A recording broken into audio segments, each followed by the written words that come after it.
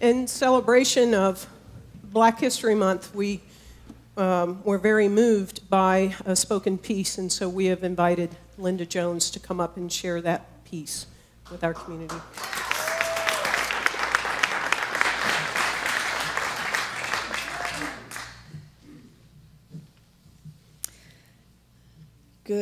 Still morning, good morning. This piece I have to offer is called Warrior Spirit. My man-child is a warrior spirit whose first act of resistance was to just be still. He never consulted me about it, the choice was his alone. But as a result of his choice not to make a physical appearance, worry is a foreign concept for this mother of a Black son.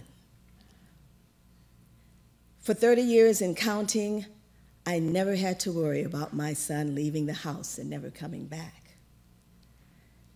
I never had to worry about receiving that dreaded knock at the door or that late-night phone call delivering news that would shatter.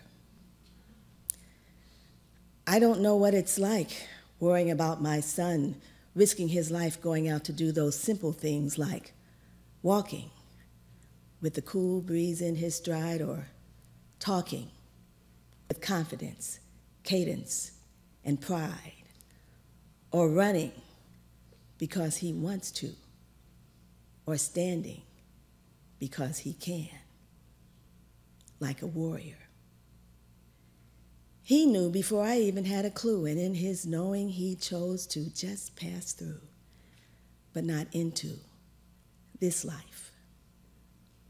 My son knew that in his stillness, his warrior spirit would rise, intact, untouched, and untainted by those who would be extremely and supremely delusional. And in his stillness, my warrior spirit son would defy the odds of his survival and continue to exist without interruption. And so it is.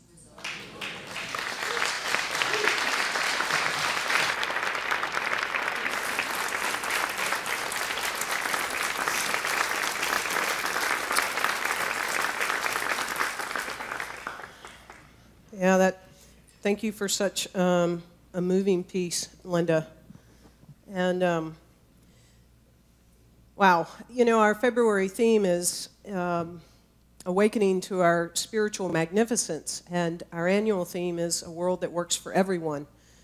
And a world that works for everyone is one in which we embrace the perspectives, the experiences, the cultures, the everything, and see and expand in those different perspectives. I remember vividly one evening here in this community where I was sitting in a circle of mothers, African-American mothers from our own community, and they described what she wrote about.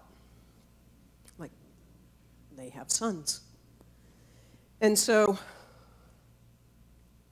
it's moving that we get to express and we make space for and we make room for these creative expressions, because today's message is really about we're one, but we're not the same. And that's what I'm here to share and unpack, shall we say, that we're one and not the same. And I found out yesterday on a call for Centers for Spiritual Living that we actually have over 120 communities participating in this, so I guess some more have jumped on board and didn't want to not take up this annual theme of a world that works for everyone. So we have, you know, literally tens of thousands, if not hundreds of thousands of people holding this vision every single day of this year, a world that works for everyone. And what we're all talking about, the communities that decided to take that up, with the grounding message is that it's from what we believe. And so today we're bringing in this, we believe in the incarnation of the Spirit in everyone, and that all people are incarnations of the one Spirit. So it's like, all right, the question can be, why do we celebrate diversity when we're all one? You know, it's a most significant and interesting question in today's age, that why do we actually honor and celebrate diversity here at CSLDallas, perhaps? Because our philosophy teaches that the multiplicity of the individuality is important to the one. That's what we teach, that it's this multiplicity in the individuality of the one, and I'll be speaking on that. So that's why we have now about to be a Spanish-speaking circle. We have an LGBTQIA circle. We're celebrating Black History Month, and we have the diversity initiative here at CSLDallas. Because honestly, philosophically, if we think about it, this is sort of a new idea. If we look at where we've sort of come from in humanity, we've moved from this place, I trust, we've moved from this place of we're different. We're different. And, you know, you're not like me, and so I better stay away. You know, I might be afraid of you, or I'll do whatever I can to keep you at a distance from me. So we've sort of come from there, and we've started to embrace this, especially a new thought. And in many religions, we've embraced, well, we're all one. I don't see any differences. I don't see color. I don't see these things because we're all one. Okay, that's an evolution, and we've moved sort of into that, and we're sort of hovering in that. But actually, where we're headed is that as humanity is spiraling up, it leads us to the understanding that unity does not mean uniformity.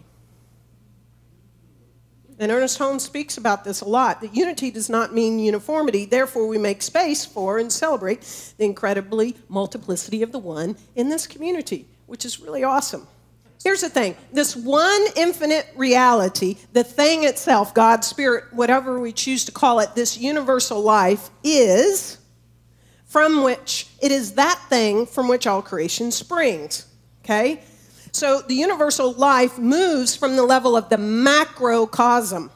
It's moving from the level of the macrocosm, and it's moving from the generic life. This is the paradox. It's moving from the generic life that happens to show up from the atom to the trees to the stars to the galaxy. But that's the macrocosm, right? And evolution has been on this trajectory of the universal life that is seeking more and more awareness and self-consciousness. That's why we're here.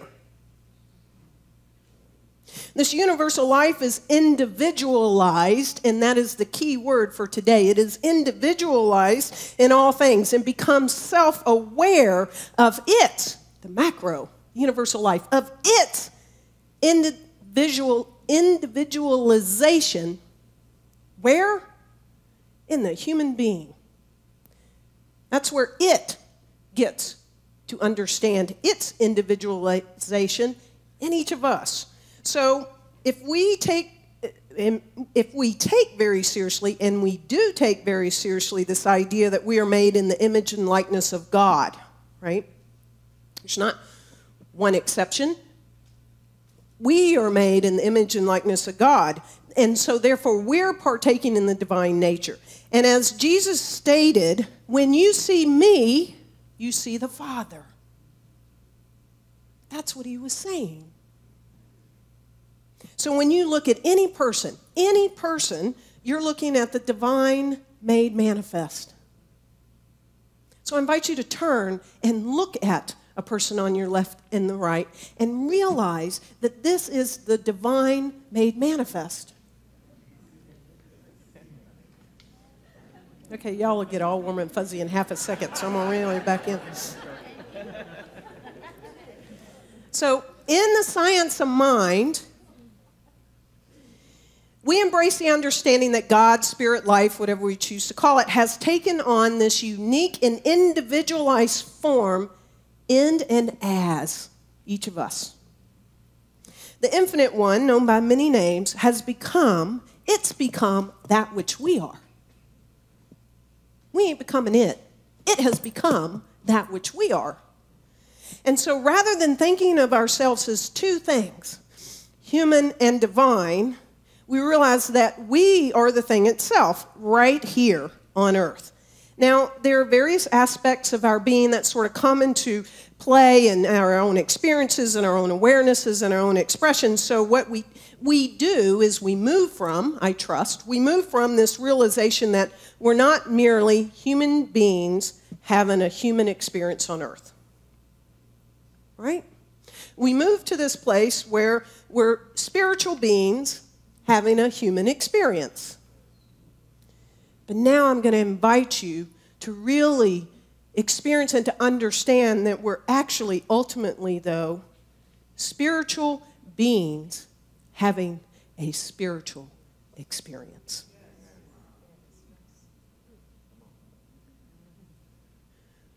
We are spiritual beings having a spiritual experience. And yes, if your life is anything like mine sometimes, it don't feel like I'm a spiritual being sometimes, and it doesn't feel like I'm having a spiritual experience sometimes, right?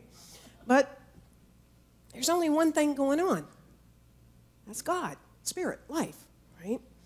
So I'm going to invite you, this is participatory, I'm going to invite you to stand and have just a little space from your neighbor. Just stand if you're able and you're willing.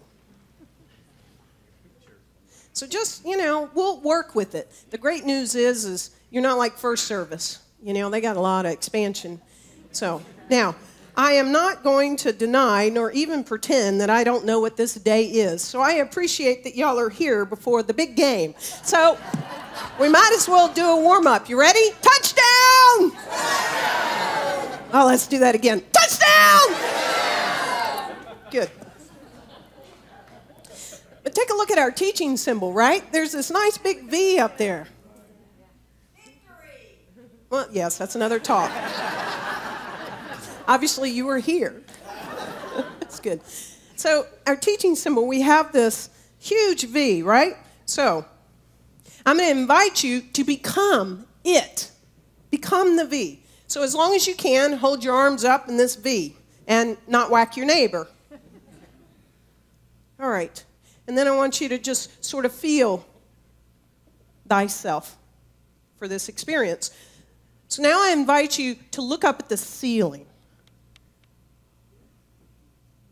And then I invite you to look through the ceiling, right? To look beyond this building. And I invite you to look beyond Dallas. And continue to go beyond and beyond until you're into the infinite cosmos and the diverse reality that stands behind it and became it, this form. You're there. You're it. And I invite you to embrace that this is reality. And now when you're ready, I invite you to bring all of that down, literally with your arms, and bring it into yourself. I have some things, so I can't do it, but bring it into your chest, right? Bring it in. This infinite reality of spirit right down in the center of your body and your being. Just feel that.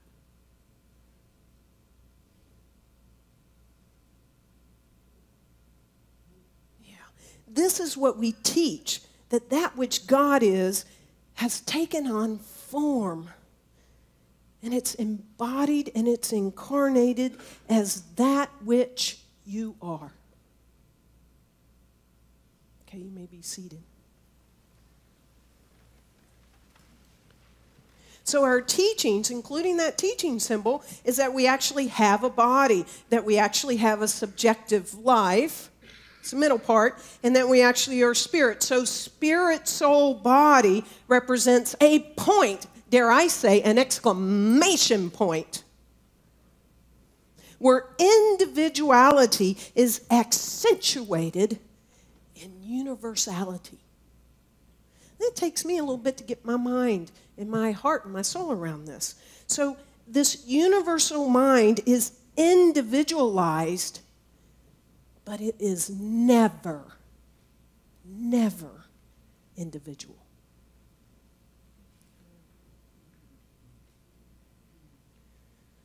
This mind, this one mind, this universal life, will never be anything less than universal. It'll never be individual, but it will be and is individualized. And so the message is there is a great difference between individualized and individual. I love how Ernest Holmes describes it in many of his quotes. It's like the wave in the ocean will never be a wave by itself. You cannot pluck a wave out of the ocean. It's impossible. It will be the ocean as a wave. We are waves in this ocean. Our being is merely a point where the infinite being comes into self-expression and self-experience. Think about that, how magnificent that is. And again, it's like a wave on the ocean. And there's no doubt some cosmic urge urging this wave along. Ernest Holmes talks about that each individual, however, is a unique variation in the universe. No two people are alike. Not one. And yet, we are all rooted in that which is identical. No two people are alike. No, they use this. No two people are alike, yet what we're rooted in is so identical. Each incarnation is part of the infinite number of incarnations, and each one is needed to express the infinite universal reality, so it has its individual experiences. It needs us. Every incarnation is therefore vital and necessary to the whole. The whole would not be the same without Iva and Richard and Steve and Raven. It would not be the same whole. So Ernest Holmes clearly states on multiple occasions, again, unity does not mean uniformity. Now, it wasn't too long ago that I went to one of my favorite places in Dallas, the Dallas Arboretum. I love to go. I have a little, membership. I go all the time. And it was when they brought the pumpkins out, so it was around Halloween, right? And I just was stunned as I was walking along, and I saw this little patch of flowers. I mean, really, it was a little patch. And I looked down and I went, look at how all these things are showing up differently. So much so that I took these pictures knowing I'd use it in a talk one day. Now, these are black-eyed Susans. If anybody happens to be or know a Bronco fan, they're also called Denver Daisies.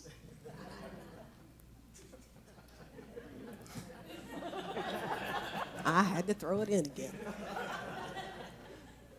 But in this little patch, look, that was only 5. Look how each of these supposedly same things showed up. The flowers, or the petals are different.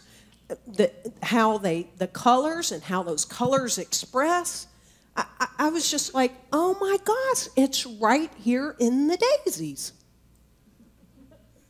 Okay, y'all, things get me sometimes.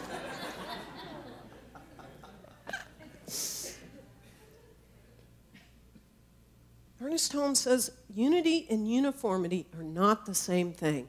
No two blades of grass are alike. Just think about your lawn if you have grass. how many blades of grass there are, or at the Dallas Arboretum for that matter, and not a one is the same. So what does it mean spiritually? It means that incarnated within each of us is not only a divine spark, got that, not only an incarnation of the living spirit of the cosmos, but a unique representation of the cosmic whole. So here's some questions to begin to ponder for yourself. Are you willing to embrace your unique presentation of the cosmic whole? Are you willing to express your own uniqueness? I used to curb my enthusiasm. Are you willing to express your uniqueness, right? Do you actually embrace your own individualized expression, your own perfect wave? So it's up to each of us to value ourselves as meaningful and precious to the whole. That's where we begin. To begin to know that I am precious, my own individualized expression to the whole. Now, Ernest Holmes continues and says, life has set the stamp of individuality on you. You are different from any other person who ever lived and any other person who ever shall live. You are the individualized center in the consciousness of God. You are an individualized activity in the action of God. There's never been one like you. There never will be again. Ever. You are an original masterpiece, one of a kind. And it got me thinking, like, how in other forms do we place value on something like that? I actually got so curious, I went out to the internet, our friend Google, you know, my friend is Google. And I was wondering, okay, pieces of original artwork, masterpieces, what's the value placed on some of these? And I went and I sort of saw the top 10 and I pulled 3 out in the top 5. And I'm like, oh my gosh, look at this. Look how we value. This is right now the #1 most expensive last sale of a piece of original artwork by Paul Gauguin. It's called Will You Marry Me? It sold for $300 million. We take great value in original masterpieces of creative expressions. Now, I have something for hopefully everybody. This is by Paul Cézanne, The Card Players. It sold for $250 million. Any Jackson Pollock fans? Yeah, okay. So,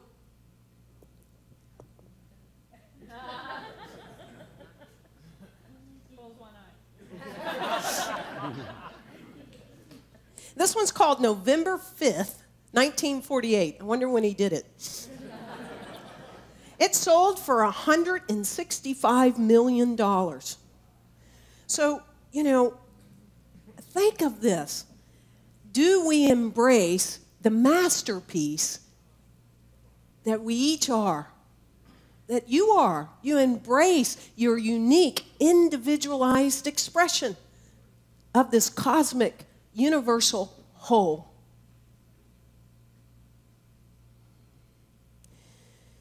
Well, I want to bring this back because in this quote, what I really like also is when we embrace that and know our own uniqueness and our own individualized expression that only life itself can express and have fun as us through it, each of us.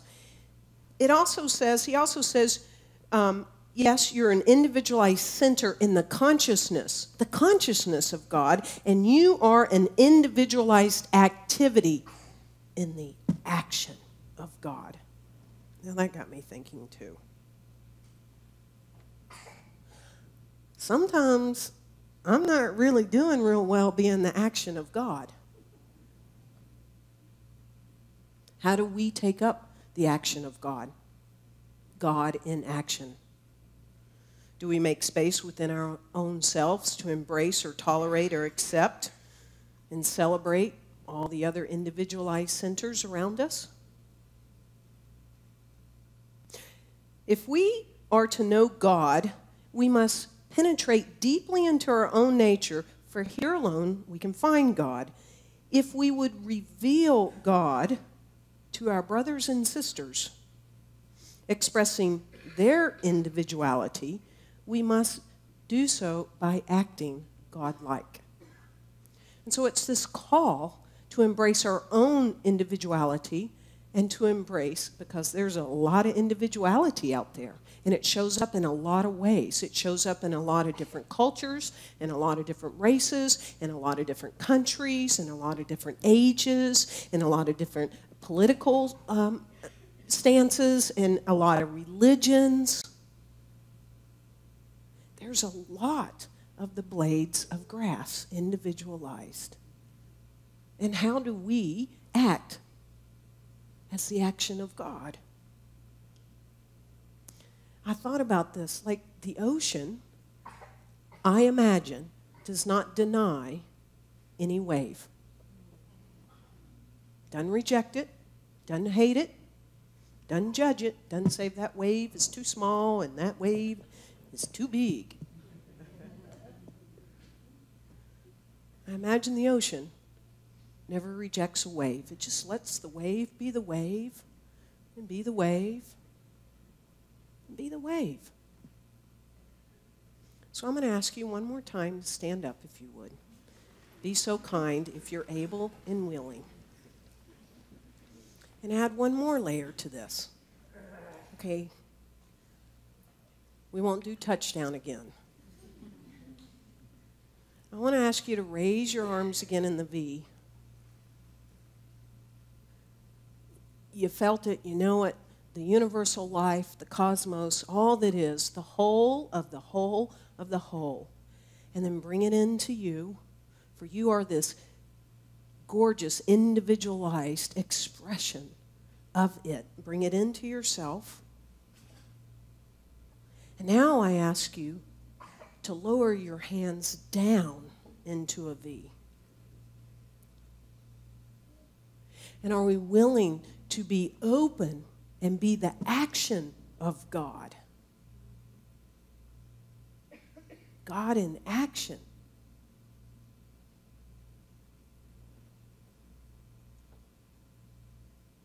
For we believe in the incarnation of Spirit in everyone, and that all people are incarnations of the one Spirit. And God has taken form and incarnated in that which we are. And we are each a unique variation in the universal. And so here's my prayer for us standing and not standing and listening and seeing today. And for everyone we know and we don't know. For those whom we haven't met and will never meet, these gorgeous, beautiful waves, that we may each value ourselves as meaningful and precious to the whole. We are valuable. We are precious to the whole. May we each see the same divine reality in presence in each and every person, even when sometimes it's challenging to do so.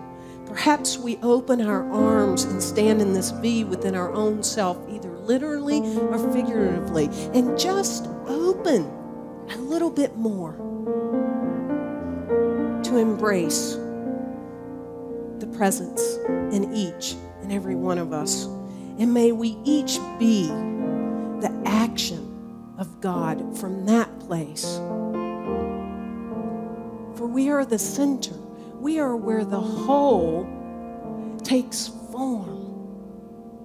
We are spiritual beings having a spiritual experience. And we're one of a kind. And we're precious just as we are. And it doesn't get any better than that. And so it is.